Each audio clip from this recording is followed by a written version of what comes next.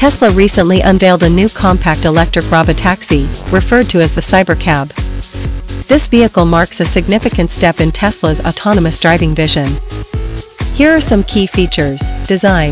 The Cybercab has a futuristic look, reminiscent of the Cybertruck with its angular design, but it is smaller and sleeker.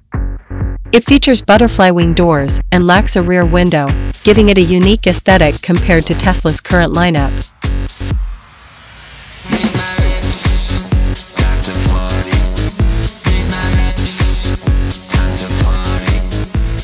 The vehicle's design includes aerodynamic elements like partially covered tires, enhancing efficiency. Interior. The Cybercab is a two-seater vehicle, optimized for short urban trips as part of a robotaxi fleet. While details on interior dimensions haven't been provided, the cabin is spacious, and it offers decent cargo space similar to or larger than the Model 3's trunk.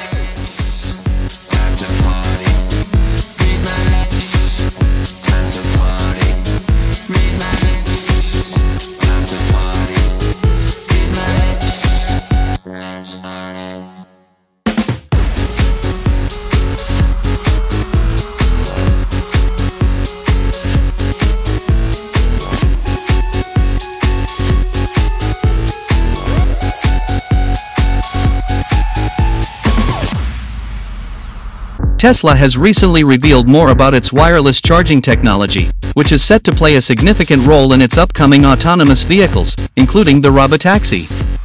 The key feature is that these vehicles won't require any physical plug-in to charge, making the process fully automated, especially in a future where self-driving cars handle everything themselves.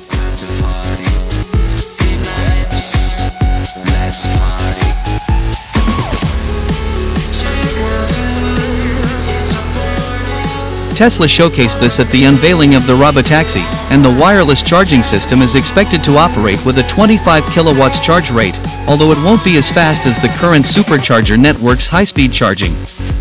The company has been working on improving wireless charging efficiency, aiming to reduce energy losses, which has been a challenge for such systems in the past.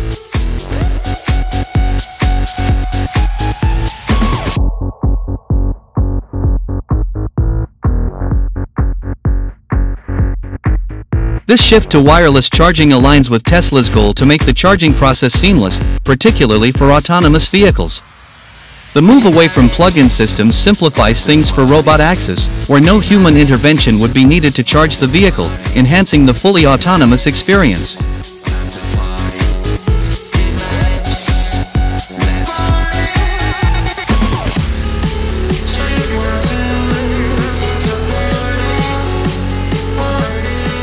Price and availability.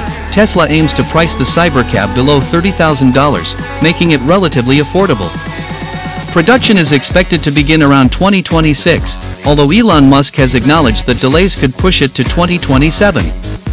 The operating cost is expected to be around 20 cents per mile, which could make it attractive for ride-hailing services. Technology. One of the biggest innovations is that the Cybercab will not have a traditional steering wheel or pedals, relying entirely on Tesla's full self-driving system. It will also be the first Tesla vehicle to come with wireless inductive charging as a standard feature, making it ideal for a fleet of autonomous vehicles that can recharge without human intervention. That a person in their entire lifetime would not see, but hopefully, yeah. Exactly. So, with that amount of training data, it's obviously going to be much better than what a human could be, because you can't live a million lives. And it's also, it can see in all directions simultaneously. This vehicle represents Tesla's broader ambitions for a fully autonomous transportation system, though there are still questions about the readiness of its FSD system to handle unsupervised driving. Safer than a human, just for all those reasons.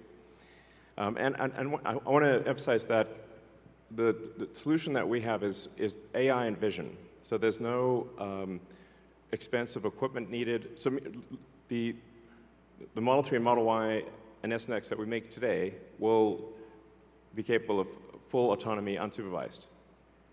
And that means that our cost of producing the vehicle is low. Now, we are going to actually overspec the computer for the Cybercab. So our AI5 computer will be somewhat overspec'd.